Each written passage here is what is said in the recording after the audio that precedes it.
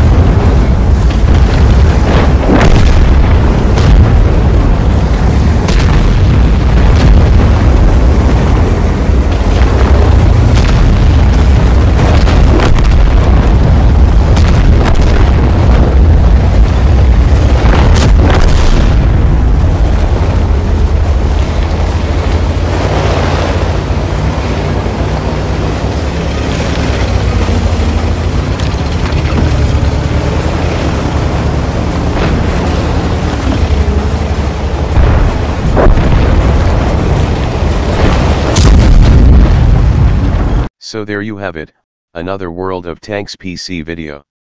I hope that you guys have enjoyed watching this video.